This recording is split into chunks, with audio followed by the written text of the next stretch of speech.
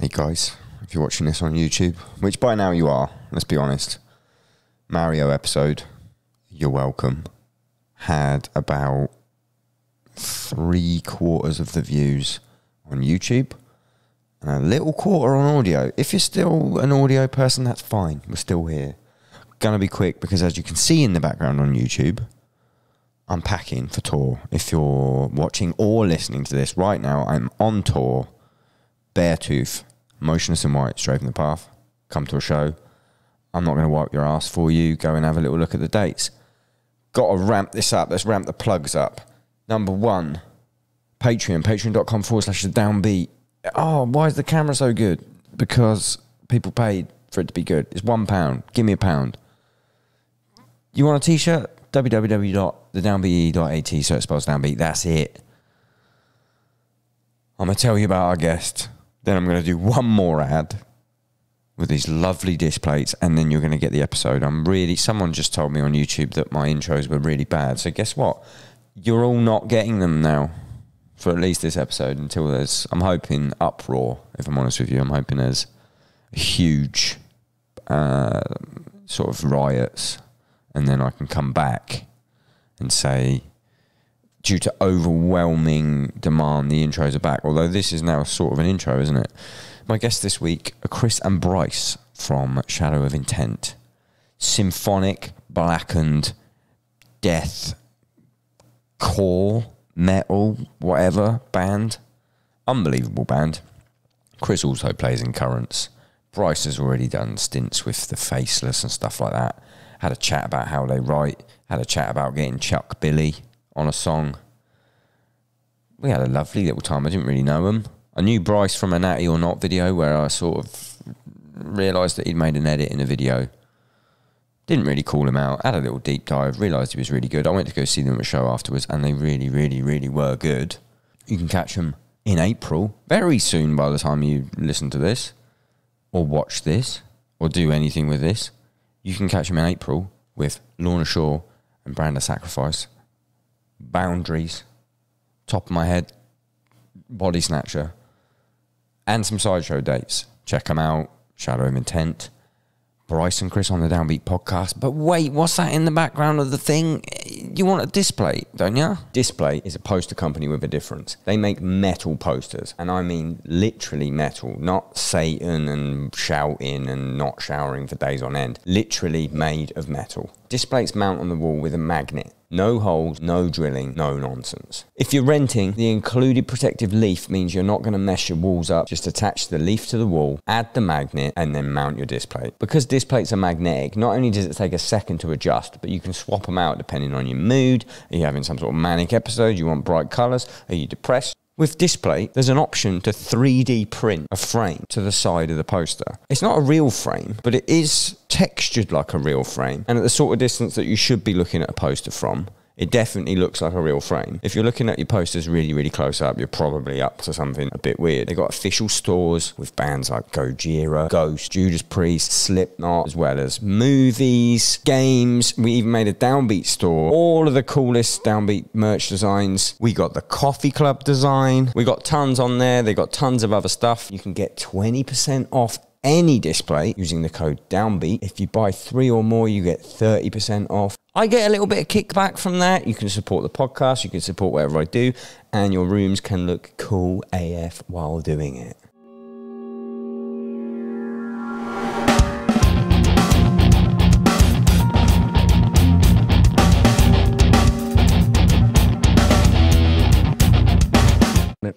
Bryce.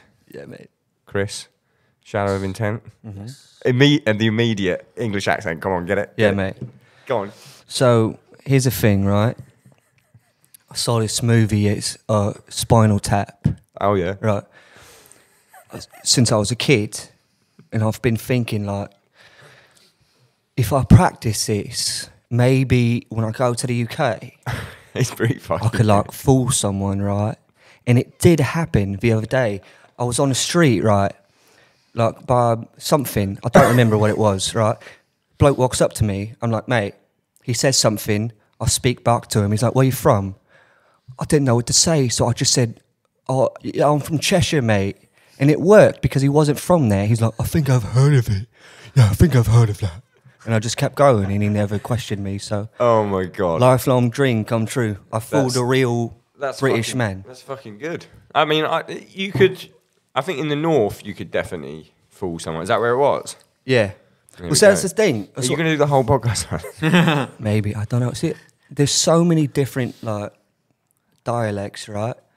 I don't know which is northern and which is like a southerner. Right. So what yours is currently is it's insane, but it's definitely southern.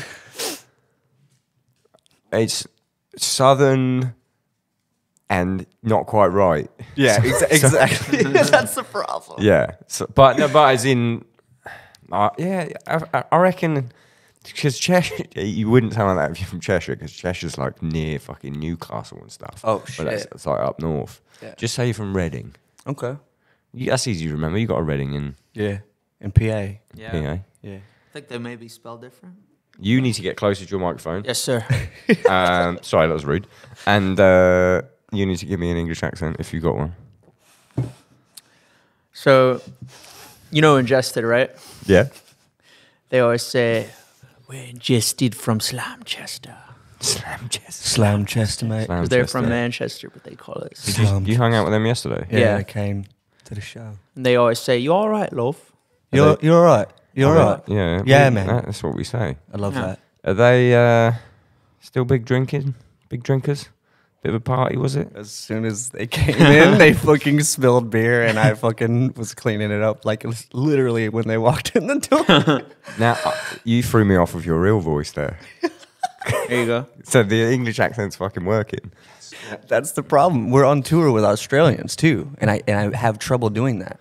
But I'm talking with Australians right now. Mm-hmm. And so I'm trying. I hear British people in real life, and then I get on the bus and it's Australian. I'm like, fuck. So I'm like, not even knowing it, but I'm accidentally picking up, and so. Yeah, combine. And see, even I do that when I tour with, like, if I tour with Australians, I end up a little bit Australian. If I do a long tour. It's a very cool accent. Who's the Australian band? To the Grave. What? So, you guys, Enterprise Earth? Yep. Who else is on Angel Maker. Don't know them. Okay. Canadian boys. And yeah, To the Fucking, Grave. that's a... You got a whole spread. Yeah, bro. And it's all sold out, UK. Yep. Mm-hmm. Good for you. What day are we on? Of UK, this is the 4th. I need you to get closer to your 4th of the fucking 6th. microphone. Yeah, let You me can just bring it I'm closer. gonna bring this closer, maybe. Just so we get the nice... Yeah, get the crisp. You've been on the Gaza podcast. He's like the only Yeah. other one that I've seen, like, he's splashed out. Oh yeah. Bit of that blast beat money, put the fucking... Yeah, bro. Get the cameras on there. It was so pro. Did you think do this is the Europe 8th first? show.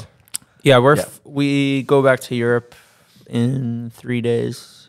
Europe, UK, back to Europe. Exactly. Fucking Yep. hate that. The crossing. Yep. No fun. And then the difference in like, you know, Europe, you have, they're like home cooked meals, and you get to the UK and they're like, buy out, right? You got it, right? Bag of crisps. Yeah, exactly. Fucking Exactly. buyout. Yeah. Like £10 buyout as well. You Every can't time. get fucking anything. Exactly. If we get this done in time, I will buy you a Nando's. Wow. My gift to you guys. Thank you, bro. There's one very, very close. I don't want to dox myself, but it's very close. Big Nando's fan. Huge Nando's fan. I'm really like, I'm getting back into Nando's. I was like, not off it, but now I'm like a twice a week guy. Nice. Damn. Yeah, which is All right. pretty fucking insane. Give me some free shit, Nando's. Give me some fucking free shit. Come on, man. Okay. So, tour's going good. I got questions that are on my phone, and it'd be rude to sort of get it out, so I'll just try and freestyle it, and All right. when I run out of shit, then I'll get it. It's so I want to talk to you first. We'll get it out of the way. Mm-hmm. I watched one of your videos. Oh, yeah. It was the first time, literally the first time I've heard of your band. Mm-hmm. But what happened was someone was like, "You'll love this band," and then I listened to it and I was like, "Oh, I do love this band. Let's watch the drummer." And I was like, "Oh my god, it's fucking sick." And then I found that bit. The one that we missed. The The one fucking goddamn scene that we missed. If anyone doesn't know, I was watching a lovely Bryce playthrough, and I was like, "This I can't figure out." Obviously, you know, I've watched. I think I deep dived at the end of it. I've watched your live videos. You're a fucking machine. Thank you, bro. But then I was watching the videos. I was like, this is fucking awesome. And then I went, oh my god, there were some snare drums that weren't. Wait. So what happened? Let's clear up why this happens, because it happens all the fucking time. It does. So the way we did it was, I tracked like the whole album in like 9-10 days, and at like the 10th day, we were gonna do 2 or 3 playthroughs, and the way I did it was just do 4 full takes of the song, and then just comp it. So what it was it wasn't, you know, what you saw was what I played. The only problem is that I don't know if I was too stoned or what, but something happened to where there was definitely a decent amount of edits, and I thought I had double checked, and there was that one section where he just guessed, you know, it's not his fault, he's not a drummer, so how would he know? But he put in a section that he thought was right. The video guy or the video guy? Okay. The video guy. And the audio was right, but he chose the wrong video. So like we had a comp take, and then he had to I had to help him find every single take that was correct with the audio, but I missed that like one, like where I did the blast, but you were like, wait a minute. It was devastating. It was devastating. I know. But I went through the other shit. I was like, because you can see, you get to a certain. How old are you guys? You're young. I just turned 30. Yeah, I just turned 29.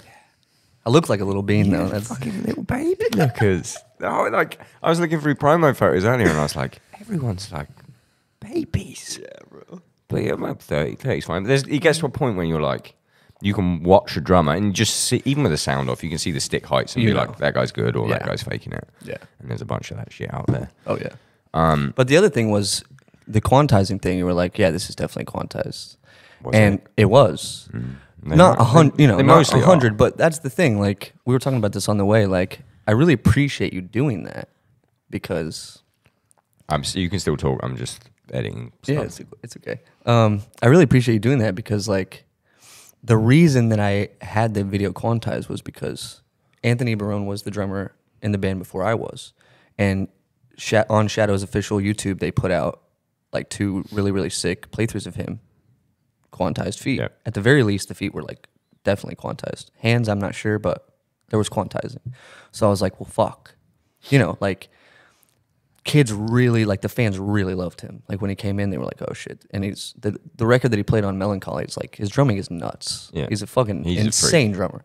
So I'm thinking like, yo, if I don't quantize this, kids aren't gonna know that his was quantized, and they're gonna think I'm a worse drummer. It's the right move. It's definitely the right move. But now that you did that, I was like, you know what, dude? Like, fuck it. Like, why can I not just practice more and rip a playthrough? It's not gonna be perfect, but it's. Yeah, but they expect perfect now. That is the problem. And I don't know what the answer is because now it's going full circle as well, where you've got kids like the Infant Annihilator shit. Like it's obviously like to anyone who's a musician, it's like this is obviously a joke. Like whatever. But there's kids that will now defend how fake it is, like the drums or whatever. I don't know if he's not as good as the audio. I know that much, right? Because he's a human being, right? But like. There's kids that will defend it and be like, who cares if it's edited? Who cares whatever? But it's like, the more I see that, the more I'm like, when AI metal comes, we're all fucked. Yeah. Because those kids will just want to type in really fast bit breakdown with symphonic orchestra. Click. And then they go, I'm a genius. I'm a genius. And then they're like, oh, this is amazing. I don't have to do anything. I don't have to leave the house. I don't have to go to a show. I don't have to fucking do whatever. Mm-hmm. So we're fucked. Exactly. So we need to. I don't know what the answer is. What the answer is? Drum cams, like camera audio dog shit. Yeah, dude. Like I need to see something that sounds horrific, so I can really fucking tell. Do you get it with guitars? Well, so I was gonna say, there's this guy Charlie that does Buried Alive, like spelled like Barry. I know. And apparently he can do it. So I've seen him live when he played for Reflections. Incredibly impressed. Thought he was fantastic. But the audio sorry if you hear this, but it's recorded very fake like the way that editing insane. is. I know what like note by note guitar takes sound like. Yeah. That's what it sounds like. And he posts raw videos too without that, but he says they don't do as well. The videos that get shared, see, the people videos that get a lot of views, the videos that get shared by people like Sinister Gates and Tom Morello and the Superstar Guitars are the fake videos because they have greater production value. So he could do the raw videos and they would sound technically a little less tight, but it'd still be incredibly impressive to anyone that plays guitar. But the consequence is less views, less viral. And so he pretty much came to the conclusion, like, I have to do the edited videos because they just do better. Why would I shoot my career in the foot by, you know, It's not doing what's proven to be doing better? It's like performance capitalism. Yeah. It's like, it's like I can get the most amount of views by just being fucking fake. And you can't really fucking blame anyone. You blame the consumer for being like, yeah, I love this. It's like, you could make that. Yeah. You just need to know how to fucking do it. And I don't know what the answer is. I was in a band of that shit before, like the fake guitar shit, and then we played shows live, and it was like, the bands we were on tour with was like Decapitated and Aborted, and they were like, "Oh, your band sucks." Literally just said it to me. Really? Like, yeah, your band sucks, and I was like, "I know, I know." And then I left like shortly afterwards. Holy fuck. While we're on the subject, is the orchestra stuff on the record? That's VST? Yeah. So every Are you the guy? I'm the guy in the band that I guess does it, but I always get like a second pair of ears and hands. The first album, it was like the guy who actually mixed it, like added some layers. The second album is this girl we knew named Kelsey who also like added some extra layers, changed the VSTs. And then the last two albums, this guy Francesco who plays in Flesh God Apocalypse, I hear them and I'm like, oh, this is real orchestra. Can you like do real orchestra on ours? And he's like, oh no, I do MIDI. I'm like, wait, what? Wow, I didn't know that. Yeah, it's all MIDI. And I'm like, and he teaches people. He taught this guy JD who played for Ice Nine Kills. And now he's like a freelance producer. But he teaches people it. But I'm like, yeah, it sounds real to me. Can you do that for our album? So I'll send him my MIDI. And same thing, he switches out the VSTs, velocities, modulations, adds extra layers, just makes everything I do more realistic. So on Energy, it's fucking crazy. I do it, but he makes it like high fidelity, real. You know, it's like I'll do like the MIDI drums on the album, but he makes it like real. You know, that's fucking cool. Because the Flesh God shit's fucking crazy as well. It's crazy. It's amazing. I didn't know that was MIDI. Yeah, I didn't believe it. I was like, this is a real choir. This is a real. It's like crazy convincing. Real violence. And he's like, no. And I've Skyped in that with, exact voice. yeah, the Italian. And I'll Skype with him, and he shows me what he does. He creates like these modulation curves. He layers things in a certain way. He'll even detune things because a real orchestra wouldn't be 100% in tune. He'll mess up timing, like flams, similar to what you would do like on a drums. But it's on like, if you want something to sound bigger with orchestra, you flam, you know, where the notes land. Same concept. That's fucking sick. But you're the guy composing it. Right. And he just fucking... He makes it... Sexes it up. Yes, exactly. Nice. It's fucking great. Hats off to you guys. Thank you. Like, my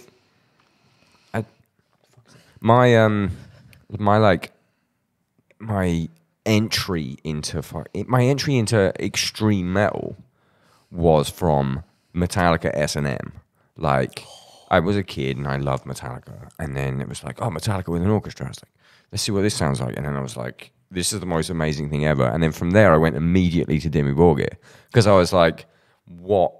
Like, oh, I wonder if there's any other bands that do this. And I don't think by that point I'd ever even like heard a blast beat. Maybe mp3.com I downloaded Cannibal Corpse just after watching Ace Ventura. Exactly. Same. And then like, oh, I wonder if there's another band that does this. And then got into Dimmu Borgir. So my soft spot is fast, blasts with some fucking. Oh yeah, bro. Yeah.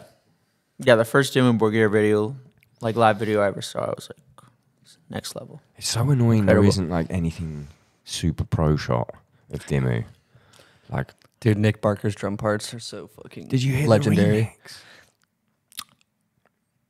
Not stoked. I need to listen again. I don't know if I fully heard it. The Puritanical remix. It's like the best thing about Puritanical. We got a TV show in the UK, right? You'll love it if you love that shitty accent. It's called it's called EastEnders, right? Okay. It's a soap opera. It's fucking dog shit, but like the majority of the world has watched it. The majority of the UK has watched it at some point. And the whole thing is like where at the end there's like, you know, in the soap opera there's like something happens. And then the soap opera ends and it's like, oh, you got to tune in next week for whatever. So it'd be like, oh, you fucking what, you slag? You fucking left the kettle on and it burnt the house down. And then the tagline, the musical tagline is these like MIDI drums that go do, do, do, do, do, do, do, do, do. I really want to pull it up. There must be a way that I can pull it up. But like, Dimmu Borgir is the same samples. So it's like, I don't know if it is like specifically, but I think it's like at least it's D4 or something, like just 80s drum sound samples. And when I listened to Puritanical before they remixed it, it was like someone just took the EastEnders fill and just sped it up. So there's loads of those fills that go fucking perfect. Unbelievable. Perfect music. Unbelievable. If you're listening from America, you don't know what the fuck I'm talking about. I'm gonna pull my notes out. You got a sold out tour. It's very fucking nice. You've got a lovely album, Elegy. When did that come out? Last year. January, yeah, Ooh, like almost a year ago exactly now. a year ago. Yeah, it's probably we're about Tomorrow, right? The 13th today. could be A year tomorrow. Anniversary. Was it? I mean, your band got. I can see your band's got much bigger here since then.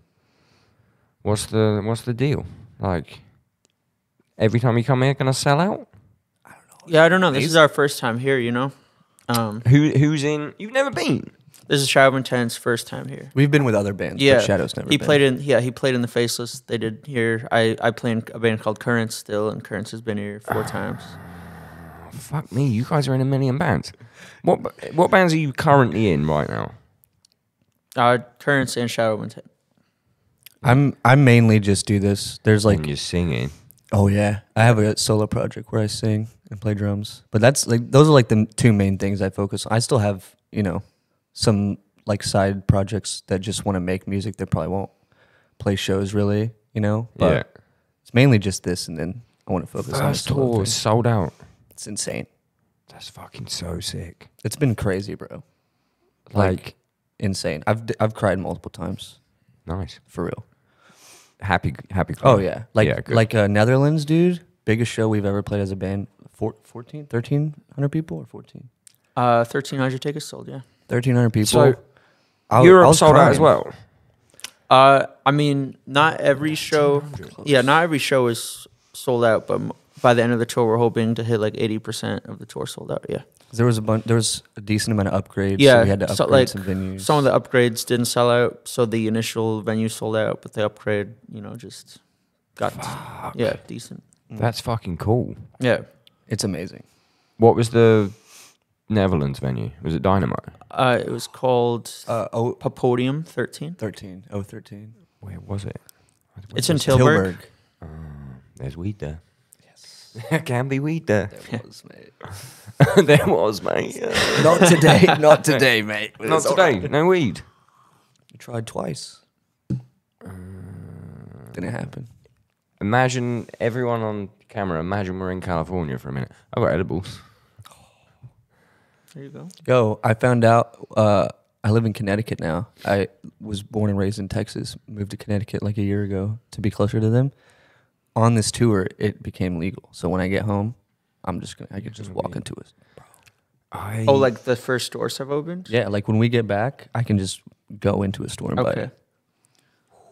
Why'd you move to Connecticut from Texas? I needed a change of pace, for sure.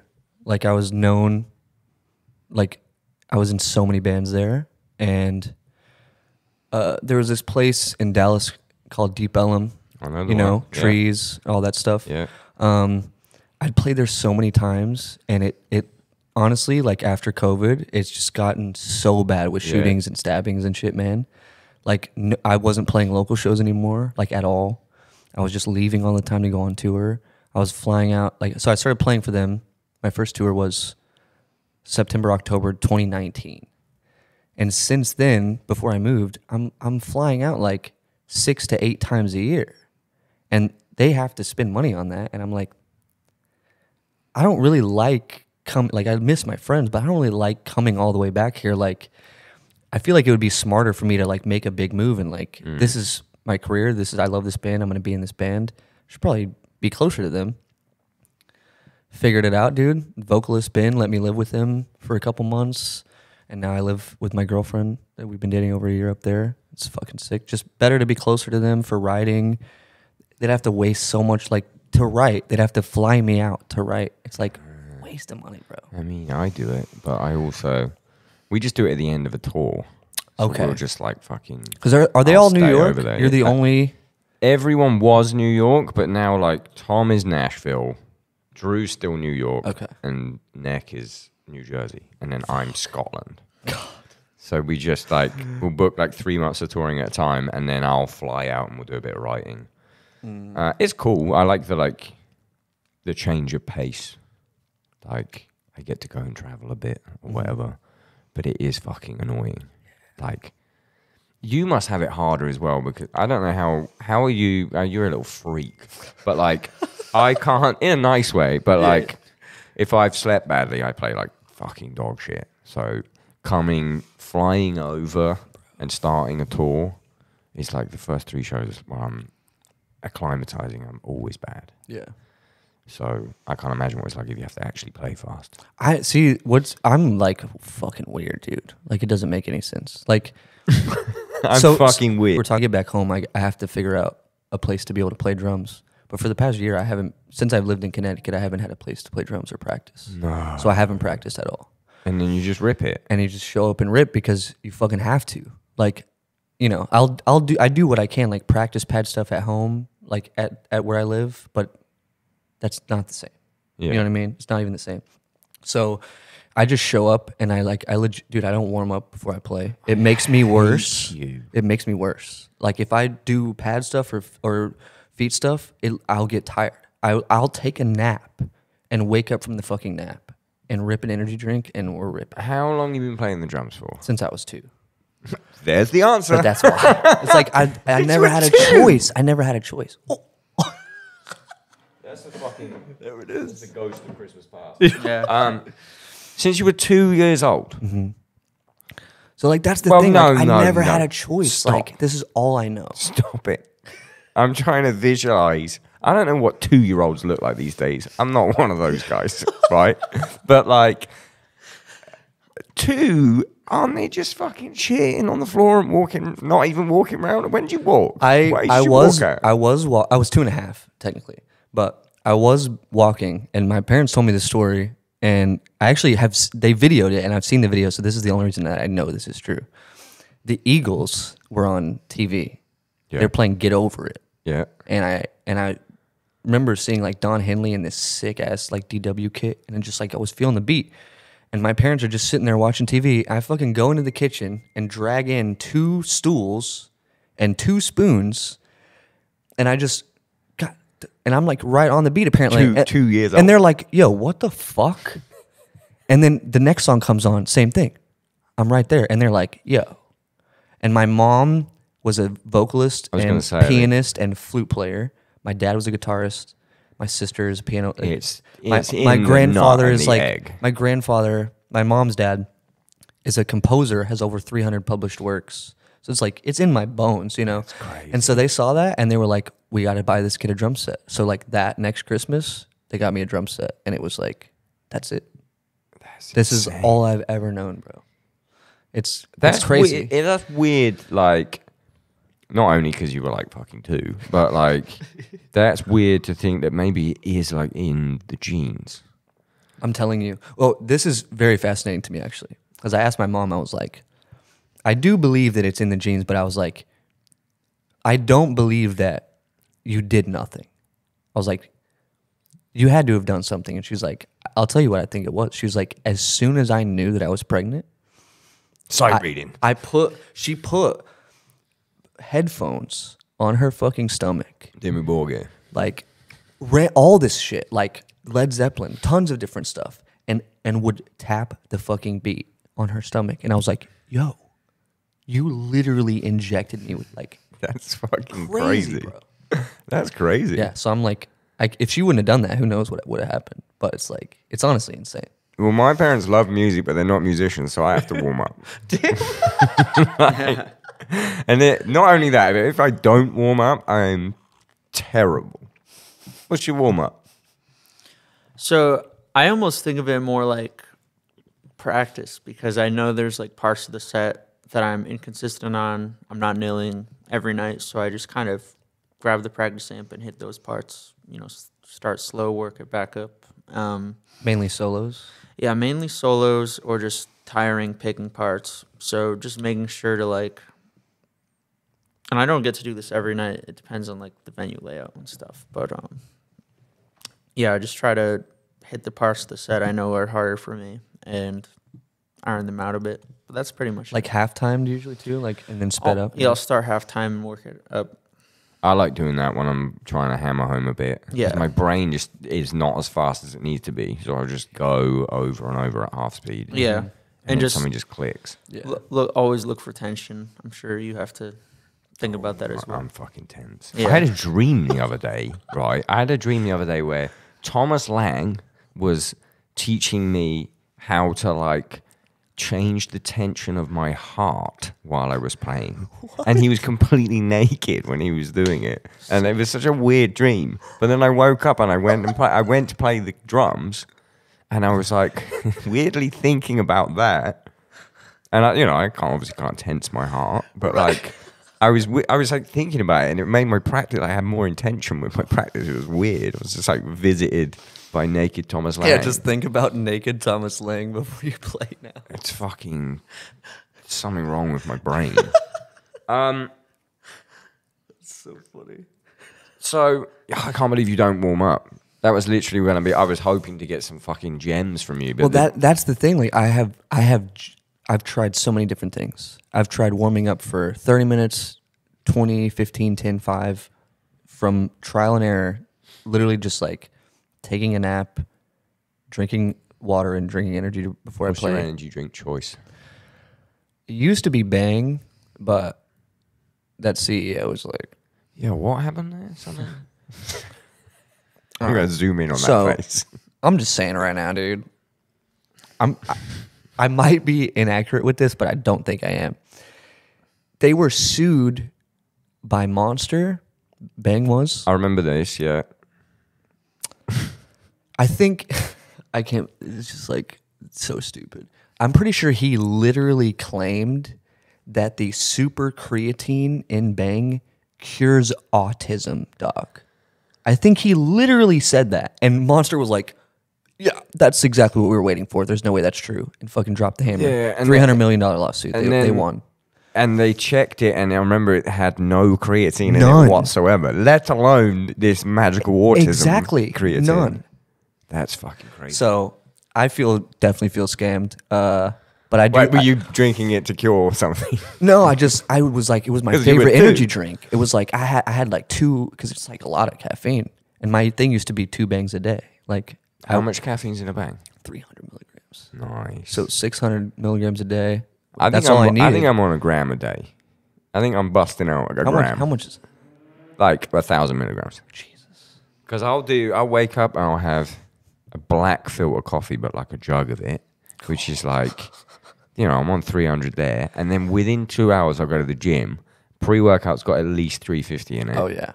So what? That's nearly... And then I'll have another 2 coffees. Yeah, you're right. But I listened to a podcast the other day, because I listen to podcasts, about how if you're like accustomed, like caffeine acclimatized, then it doesn't really have any of the negative effects at all, and you can just fucking ride it. It's not like alcohol. Like you can stop and you'll get a headache, but it's not like alcohol where you stop and Yeah, exactly. Like withdrawals. you're and literally shit. dying. Yeah. Drinkers? Not at all. Only weed and mushrooms, brother. Only sometimes.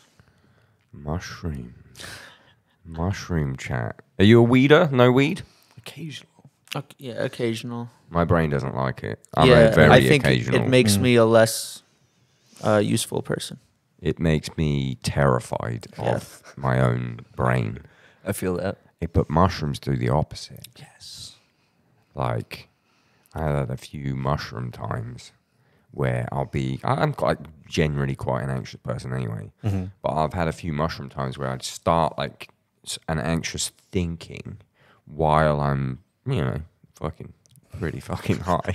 And then my brain will like listen to my brain. And there's like two brains in there going, well, the reason that you're anxious about this is because this thought led to that, led to that, led to that. So just don't do that. And then my brain just goes, gink. Boom. It was literally the ones golden teachers as well. Yeah. That's what my fucking Mikey, our merch guy, who's like a shaman, was like, they're golden teachers. And then the specific anxiety that I had there was like gone. Yep. But then on the same tour, I smoked DMT. It was fucking the best thing on earth. You ever smoked DMT? Craziest 15 minutes of your life, dude. Crystal or pen? Crystal. There's a pen. You see, there's a pen. There's a pen. Yo. It's fucking crazy. Obviously in a legal state, which doesn't exist. There's a pen. Some guy in Detroit. I'm gonna say some guy in Detroit. I know exactly who he is. I'm not gonna fucking name him. Was like, oh, I got a cartridge. You guys want to hit it? And then we were like, yeah, okay then. And he was like, I warn you, it's DMT. And I was like, what, like DMT and weed? And he was like, no, it's DMT. And I was like, okay, well, no, but can we buy it off you? And then that night, that's a real podcast when you talk about DMT. Oh, yeah. That night, we sat on the bandwagon. I'm sure you've been on a bandwagon in your time. You got the two, like in the seating area, the two fucking couches just facing each other. Yeah. Rip this pen. It's just a 510 cartridge pen, but you need one of the, the ones that you can change the heat. Yes. You need one of those, and you whack it on the highest heat. Okay.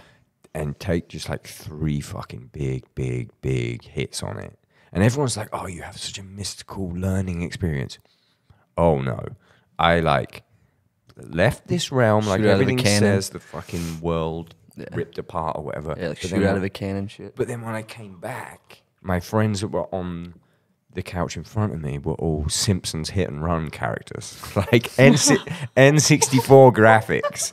And like I was just laughing, no lesson learned. I was just like maniacally fucking laughing. Like, you guys are Simpsons hit and run characters. And then apparently I was screaming, it's like crack and acid had a baby. And that's pretty accurate. Tom, our guitarist, is straight edge and was just like head in his hands while I'm fucking screaming about it being crack and LSD at the same time. Would recommend though, to be honest. I mean, obviously not. I'll take it back. But, not to kids, mate. No. For an adult. If you've got this far in the podcast, I always talk about shit like that. Exactly. You got anyone in your band that's teetotal? Wait, what? Teetotal means doesn't drink, doesn't smoke, straight edge, basically. Damn, I never heard that. UK straight edge. Yeah, no. Teetotal. None of that. Teetotal. No one. No. Got anyone who's a degenerate? Is it you?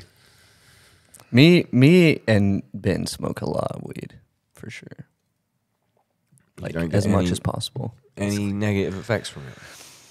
I have to.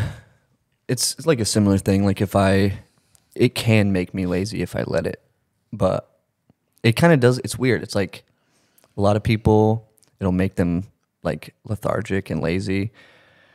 Weed like gets me like hyped. Like it gets me like driven. Like I'm like, I feel fucking good. I was like, let's do like everything that I can do right now. You know what I mean? It's so crazy. So it's honestly weird, like on the tour, because we were talking about this. I was talking about this with the other drummers, because the drummer of Angel Maker, Steven, same thing. He's from New York, sweetest kid in the world, total weed head too. Like he smokes like all day, every day. So when we get over here, I was like, I don't even think I remember the last show I've played not stoned. So we get here and it's like playing sober is like a different high. Like being sober, I would like overthink and almost forget a part. And it's like, what? Yeah. It's like the opposite. Yeah, that's weird. It's fucking weird. Dude. I believe there's an actual term for it, which is called state. I think it's called state dependence, and it's when you practice something or you do even like gym or anything like that, and you do it with a certain mental state, whether it's like a self-made mental state. I'm definitely butchering what the terminology is, but like whether it's a self-made mental state or a drug-induced mental state, but you get used to playing like that. So when you don't play it, it's a bit weird. It's kind of like me with. I have to drink like 2 beers before I play. Really? Not like for nerves. No, not even nerves. Just like I can't really. Yeah, everyone almost like the fucking edited shit. People like expect a performance from drummers, especially like metalcore drummers, and like I don't spin my sticks. No, and I don't do the show pony shit. But if I have 2 drinks, I'll stand up. I'll stand up. I'll jump around. I'll shout. I'll do the Lars thing. But if I do it sober, I'm like, especially if it's like an underperforming show where it's like the room's half full, I am successful. But like if it's like an underperforming show, it's like you got to give them the same show. Yes. But I can't because I'm in a bad mood. Exactly. Not because of the people who are there, who are getting the brunt of this. People who aren't. The people who aren't there are the fucking problem. And they're why I drink. That's so funny. Makes sense. How'd you get Chuck Billy? What's the story there? Yeah. Really cool story. It's cool as fuck. So Really cool. yeah, I'm a Testament fan forever. One of the first bands I ever heard. And so I definitely have to thank my fiance a lot, a ton. So her great uncle is named John Zazula. John Zazula founded Megaforce Records, which put out first Metallica records, Anthrax records, Testament records, and we'd go on before he passed. We'd go on vacation, like once or twice a year down to Florida.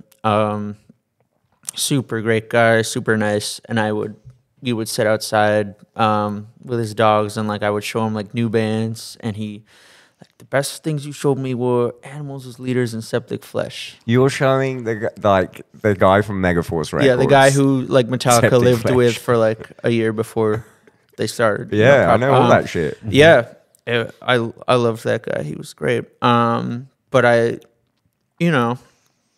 sort of let slip. There's like big. I don't know how, because I didn't want to like ask a wrong way, but I was like curious. It's like I literally don't even remember what I said, but I was pretty much expressed to him that it would be cool to get Chuck Billy on a song. I don't know what that would look like, if he would even want to do it. I tried being as like nice and just roundabout as I could. I was like, yeah. He made it happen. Like he got in touch with him. I got on the phone with Chuck, put together a budget that we were both comfortable with, and I got on the phone with Chuck Billy. He's like, yeah, so what are you thinking for this? I was like, well, here's the lyrics. That's cool.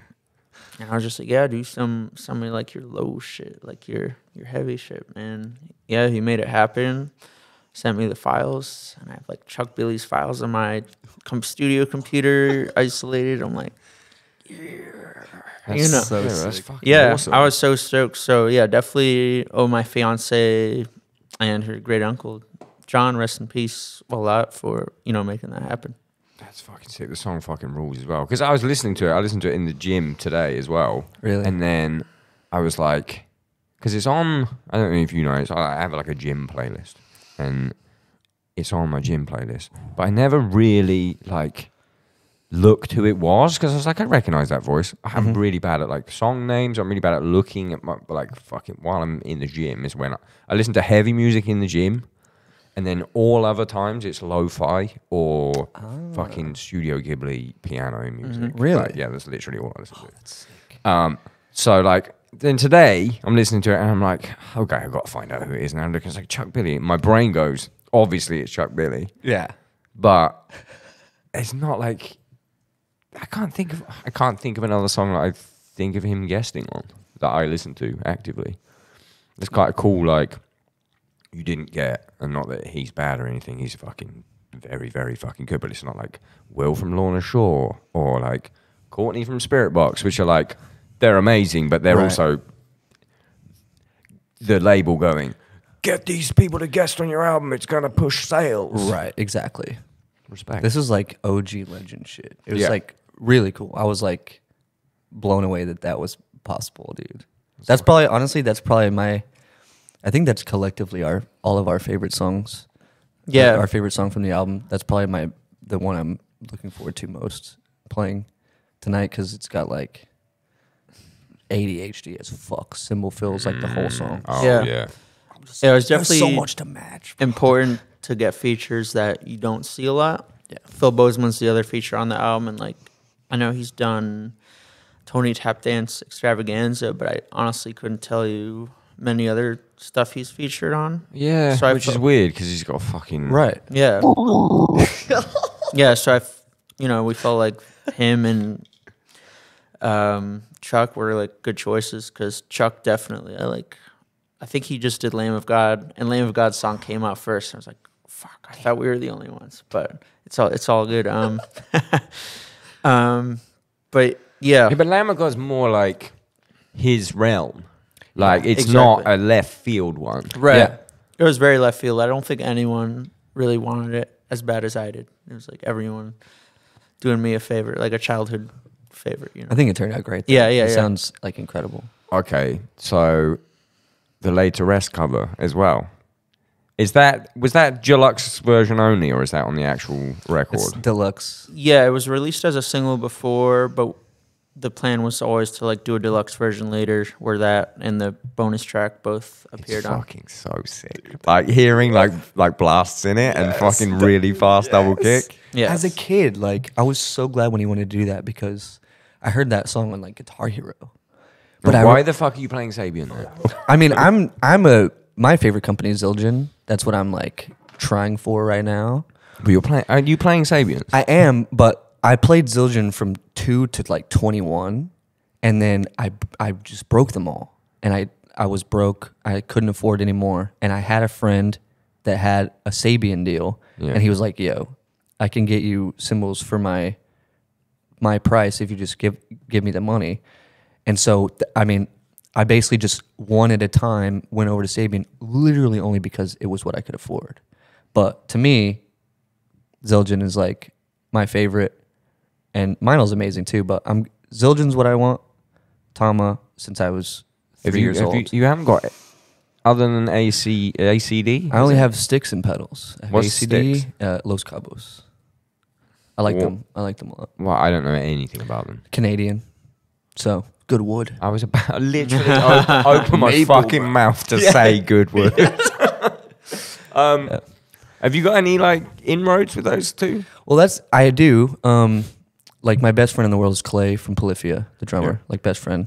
I know I'm friends with like 4 different people. All of their rep is Sam Gamble. Everyone. Is I have the fucking man. I've heard that from everyone.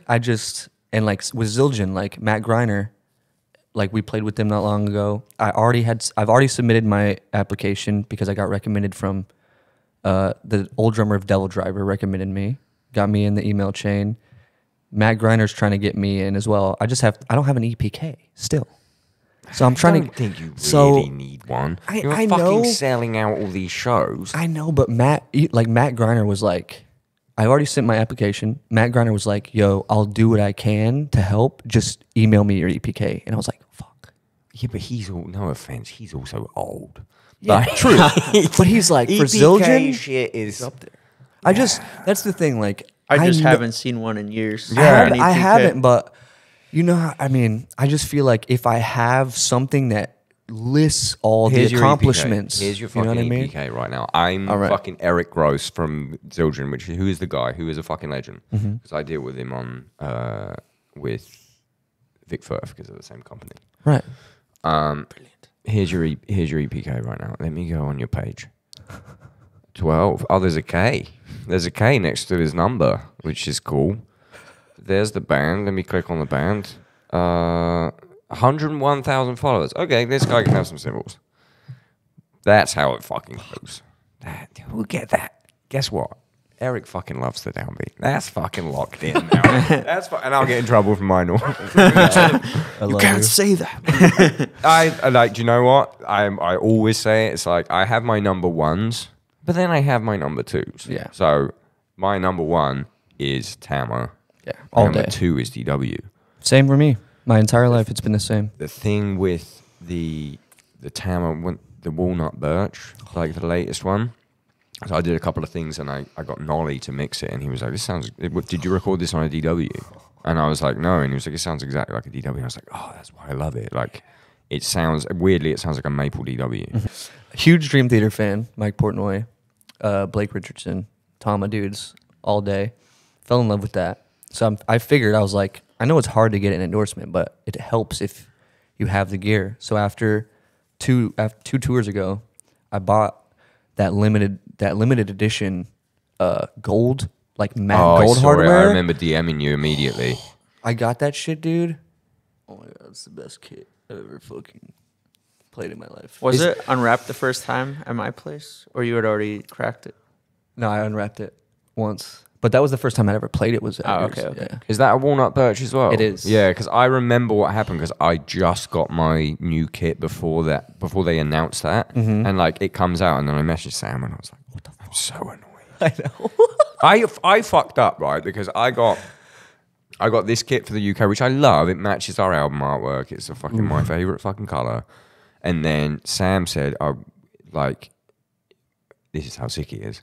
Sam hits me up and he's like, "Oh, you got a US tour coming up. Yeah, you need a kit." And I was like, "Yeah."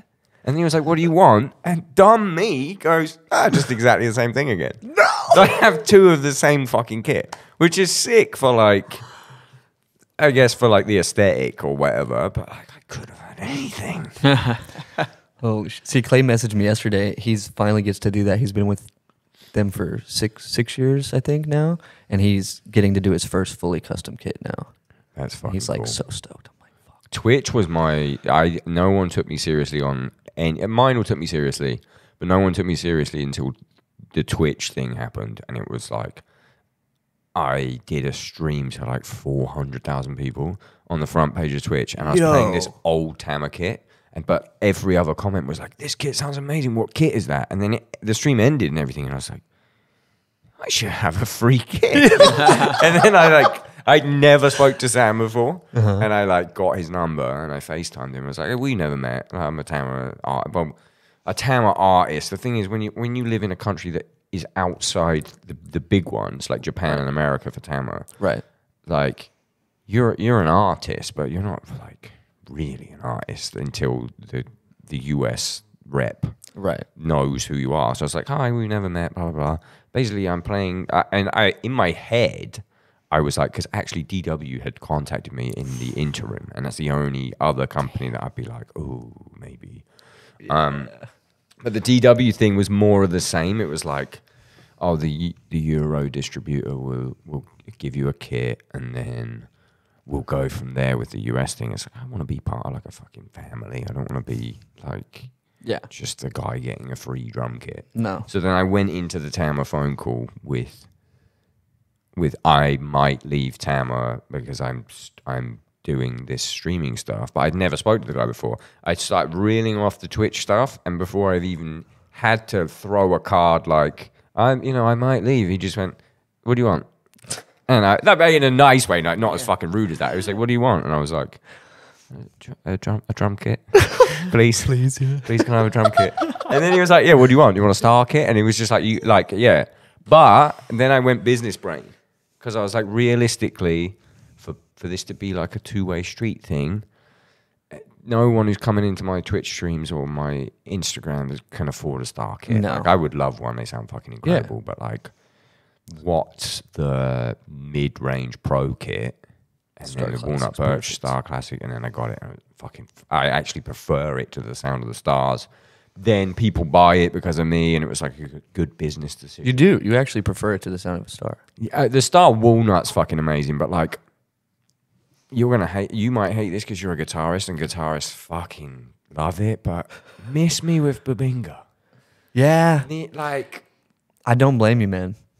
everyone's like, I'm kind of glad it's like endangered now because no one's ever said. I'm kind of glad Sorry. the environment is that fucked. sounds so fucked, but like you know what I mean. It was like everyone had gotta get a Birch Babinga. It was like the thing. I just don't like the way it sounds. Yeah, It's like, and everyone says, oh, it's like someone marketed it because it's an incredibly dense wood. This is fucking nerdy. Yeah. It's a super dense wood. Someone went, oh, that means it's low in pitch. And then, but the problem with that is because it's so dense, the fundamental note for the same plies actually is higher. yeah, Whether or not the wood's, it makes a lower note, the amount of wood that you use to make the drum ends up, it's like I had to tune all my drums higher to get them to resonate. right. And then I didn't like them, but everyone's like, oh, Babinga, bro. I don't blame you. Fuck Babinga. Fuck all the animals in the Babinga trees that are... They're part of this. Sorry. They're part of Big Babinga. I don't believe that. I recycle. This can will be recycled. If you're an energy drink company, look, we talked about energy drinks. That could be your drink. Instead, it's Fanta, which is probably owned by Coca-Cola. Oh, I didn't know that. You heard of those? Wow. They've done some shit. You used to have Coke in it. Got any Coke? Got any Coke? No, I stopped doing Coke. Anyway, let me get to my notes. Everything about your band, everything I'm trying to do with the podcast, which I shoot myself in the fucking foot with it, is like trying to not ask all the same fucking questions. Yeah. You like guys like Halo? So I'm just not gonna. How many times have we fucking asked that? I'm just gonna get. But what I want to do is like segue off of these things. Mm-hmm. I sort of try and style this off as being super professional, but it's actually the complete opposite. So what I'm going to ask on the flip side of that is like on tour, because in my head I think games or whatever, but instead I'll just ask a better question. On tour, what are you doing like recreationally, like day in the life? What did you do before we met today? What's your like chill out thing that you do? What do you do on days off? You first. Yeah, today, I mean, this tour is just work because, we're headlining, so we got to build our light rig and audio rig and stage at the start of the day. You're doing that yourselves? You don't have a Yeah, person? our bass player's building the lights. I build the audio. Bryce builds the drums. DIY. Help with lights. Yeah, we have a merch guy at least, and tour manager, front of house guy, Mello. If you ever tour with Mello, Mello's here tonight. oh Yes, yeah, oh yeah, Oh, I'm getting fucked up. yeah. He was stoked to hear that you were coming. So sick. Um, Great sound guy. and yeah, it's Yeah, nice that amazing. we have some crew, but like it's a busy day, so I personally feel like there's not a whole lot of downtime. But like on a U.S. tour, I like to get a little gym in. I'm a foodie, so I try to eat something fat. Nice. Trying to be a little less fat this tour, but in general, like give me something fried, That's easy, but yeah, easy just- to do in your country. Just I love it. It's my favorite So shit. easy. I love it. eat, work out, be on laptop. See, that's pretty the much joke. it. The European joke is just call it the land of inconvenience. We like to call it, it's not possible. Yeah. It's not possible. Yeah. Do you think there's any way we could get some ice back here? Oh, I'm sorry. Not possible. I'm sorry, it's not bad. What? It's not racist because they're white and you can't be racist to white people. Right. It's not possible. How? I just asked for electricity. Yeah. I'm sorry, it's not possible. We're playing in 15 minutes. Sorry. I'm sorry, it's not possible. But what is possible is a fucking banquet feast of food when you get there, which is Right. incredible. Yes. Yeah. I don't know why it doesn't translate to the UK. Like, why aren't we nice? I know. We're nice, but it's just like the complacency. If anyone doesn't know, we go to Europe, mainland Europe, you get treated like you turn up, you wake up, Oh, the venue's already open. You go in. There's fresh coffee, tea, sometimes a breakfast, a fucking old school like medieval banquet style Game of Thrones food selection, and then a hot meal. And you come to the UK, and it's literally a bag of crisps. It's not even a meat. It's not even a meat. I saw you post it the other day. Yeah. Why? Literally just chips, and if you can make a sandwich, good luck. Yeah, that's the US too, though. Yeah, true. We're You have to very beg used to for that. fucking water in the US. You know what I mean? Oh It's yeah, like- and then it comes through on the fucking invoice, and it's like $400 for the fucking bottled water. It makes no sense, bro. Absolutely insane. So what's your perfect day? Don't give me your perfect anything, because we're going to do a dream festival in a minute. Ooh. It's where we're going to get real fucking Beautiful. I want to get into this foodie Question, situation. Yeah. Question real quick. Go on. Allowed to vape or no? What are you vaping? Nicotine. Should we? Did you know what Alex from Malev asked me yesterday, and I said I don't know if it's going to set a sprinkler off. Oh, it won't. I'll blow it on the ground. Here's the thing. Every venue we go into says no smoking. Okay. All right, do it, but blow it directly at that camera for content All right. needs. And if the sprinklers go off, I'm gonna kill myself. Beautiful. Disappears, man. Perfect. Yeah. What flavor is it? Blueberry, cherry, cranberry. Just fucking take 3 different fucking things. Very fucking Yeah, explosion. Just call it, yeah. All the colors of the rainbow. What are you doing on a day off? So for me, I don't eat much. I'm like, honestly, like almost the opposite. It's like super funny. I eat. Even when you're stoned? Oh yeah. I usually, like, no joke, on tour Are you or an alien? maybe. Go on, carry on. Actually, yeah. 2 things. At home, like whether I'm at home or on tour, I normally like to eat 1 meal a day at the end of the day. So like after the show's over, normally I You will like play a set with no food in you. most of the time. There is something wrong Because with and you. this is the thing, that it's like this is literally insane, and I'm aware of this. But ever since I was 14 or 15 years old, I've only eaten 1 meal a day, and I've like because of like drumming and stuff, I've trained myself in my brain that food is for me. Food is not like you need this for fuel. Food is like this is your reward when you finish the shit that you have to fucking do. Oh, You know what I'm saying? Yeah, So when I play a you've got show, mental problems. I fucking oh hell yeah, oh yeah. But I've earned the food after the set, and then I enjoy it so much because I'm like I fucking earned this So shit. what Or about if that? I thought or we were like going to Nando's. or like oh no, we can do that. But like I can't have a full meal. It has to be split up. So I'll eat a little, like just a little bit, take it to go at the Still eat end, finish it off. Well, you don't have to go to Nando's. No, I'd love to go. I love Nando's. What's your eating before show situation? Oh, he loves it. Yeah. We'll take out this guy as crew sometimes, Andrew Kim. None of the guys like to eat like ever. So I have to have like crew be my food buddy because none of my band is down to eat. I'm like, fucking God, great. It God. makes no sense. Everyone in Currents is always down to eat all the time, but these guys are just 1 meal a day pretty much. So I'm It like, makes no sense. so I'm like, But- well, it's 1 o'clock. Let's eat. And everyone's like, no, man, I'm good. So I'm like, This early? all right. I can't even imagine eating right now. That's fucking insane. But like, here's the other thing too.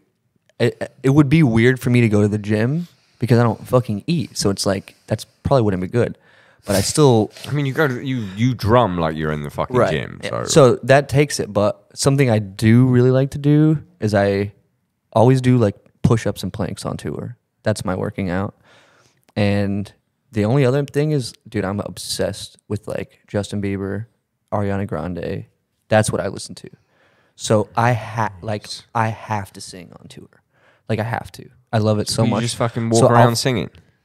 if I have to find a place by myself, I'll do it. Or like when I set up drums every day, I put on Ariana Grande, sing along while I'm setting up every day. I want to see it. And puts Ariana me- Grande is fucking sick. Puts me in the vibe, dude. Like it's like I have to have it.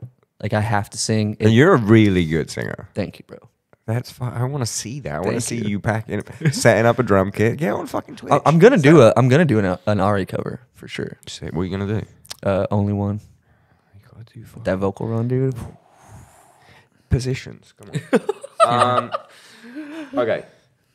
Singing literally was my next question, but fuck it, we just did it. And now we're talking about foods. I literally warm-ups was my fucking one of my other questions because I wanted to talk about that. So what we're gonna do? You're gonna plug whatever you got to plug, and then we're gonna do the Dream Festival, and then we're gonna go and eat. I guess me and you are gonna eat. I've just seen that's a Clocks and Colours hoodie. Yeah. I'm clocked and coloured up. Yeah, they DM'd me on Instagram a couple months ago. Said, Yeah, how'd you like some stuff? And I was like, yeah. So I wear this hoodie like every tour. bunch of fucking legends. I got one of their, what is this? Little chain action too. Ooh. Yeah. I'm chainless today. I got a bunch of I don't have none of t-shirts. But yeah, they're cool. Fuck yeah! But remember me? Give me more shit. It's been a while, guys. That's 3 this episode that I've been asking for free shit. Okay, it's expensive. Fucking light. Well, we got coming up after this that you can announce. Don't give me some shit that you accidentally announce. Yeah. Festivals. Yes. You're we thinking can about say what that. you can announce. Yeah, there's a tour we are announcing in like a week or two for the U.S. Oh, you can talk about that because I'll wait. I'll wait until the tour announces, and It then might be 2 weeks. I can wait. Okay. Let's talk about that because then I can plug it at the beginning as well, and it's Okay. a double plug. Loner Shore, Shadow of Intent, Brand of Sacrifice, Oh my god! Body Snatcher, Boundaries. Stacked. Super stack. It's only like 3 weeks long, but it's a stack It's like B Market. little action tour. US. Yep. Oh my god, that's fucking so sad. Yeah. So grateful to have the slot they gave us. Yeah. Love those dudes. Insane drummer tour as well. Yes. Austin Archie is one of my favorite people in the world. Yeah. Like He's a an legend. angel of a person, insane drummer. Like, Yeah. so sick. We are doing the August festivals in Europe. Oh, we're gonna miss. We're doing the June ones. It's always like one or the Yeah. other. Yeah, we didn't get offered the June ones this time around, but sure next year. So it'll be Dynamo Festival, Brutal Assault, Summer Breeze, Alcatraz, etc., etc. It's a bunch of cool shit though. Yeah, and hopefully the shows in between the festivals potential to be with some really cool bands. That probably won't get announced for a long time. Yeah, we'll leave that. We'll leave that one. But the festivals are announced. And then yeah, probably time to write some new stuff. I think it's been a year since the album's out, and I know 1.5 to 2 years is kind of like the optimal release again time. you know? How do you? Are you the main writer and then it goes to everyone else, or are you the sole writer? You can big yourself up. You don't have to. No one's feelings gonna. Get I mean, hurt.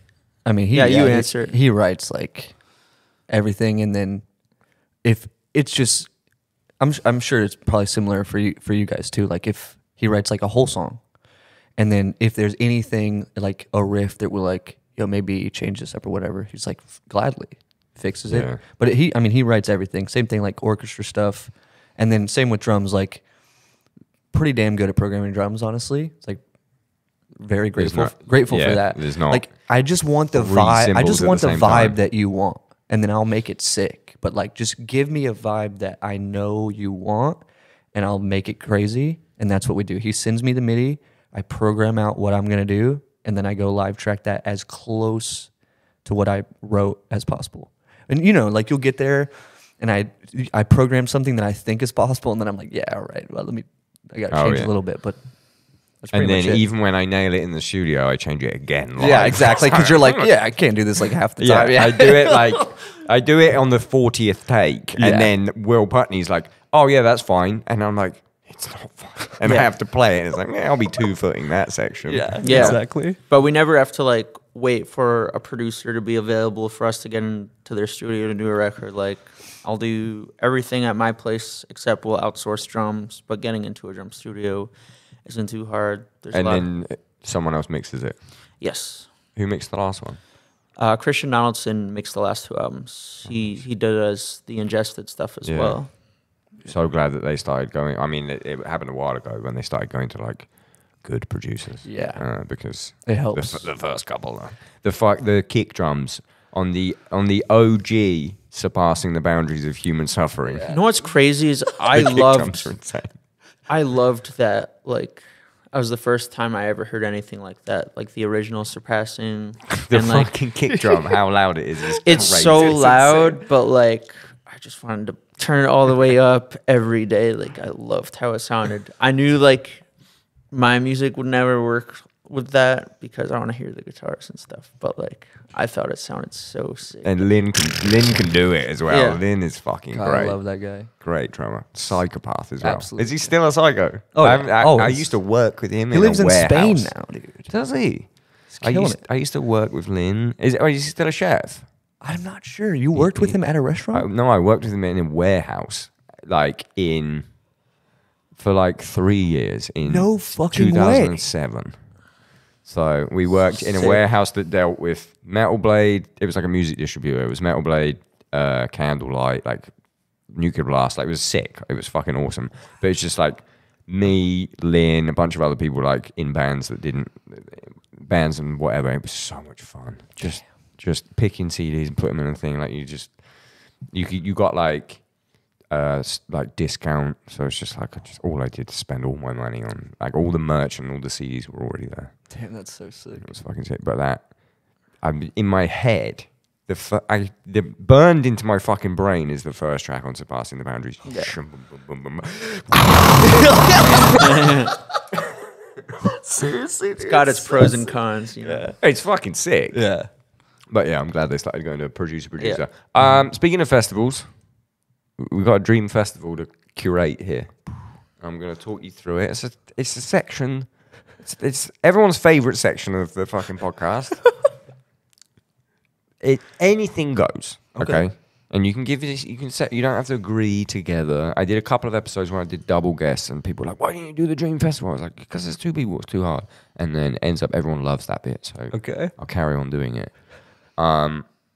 It is anything fucking goes. We've had wild shit. Like, Will Putney wanted 9 Inch Nails on one stage, Metallica on the other stage, and they play one song each. And the whole audience is dogs. It can get wild, but let's start seriously. And we're going to start with the location of the festival on, I was about to say on Earth, but it doesn't matter. Draw from some fucking experiences. Not like, I want to do it on the moon. That's what what we can't talk about. That's literally what I was gonna say. Yeah. Think, get in the zone. It has to be, for now, start off in the realms of possibility, and if it goes psycho, it goes psycho. Okay. Dream place to have a festival. I think my entire life I've always wanted to go to like Oslo. Never been. Norway. I think for me that would be like one of the coolest ever. Never been. Me, Very yeah. expensive. I've heard that. It is cool. Yeah, I've never been. I want to go really bad. They got a festival there, I think. Hole in the Sky. Yeah. I think there's a fucking area. Where are you going? I don't even know. It'll be so cold in Oslo. I know. I just really like whenever I go to Las Vegas, we'll just say one of those hotels will go to. Oh, like a casino hotel. Yeah, they're just with the fountains and shit. It's like Okay. aesthetically pleasing to me. Okay, so what we're going to do, we're going to combine the two of those now. Yeah. Because we're in a Las Vegas style hotel in Oslo. Ooh, sick. It's like a fucking black metal Caesar's Palace.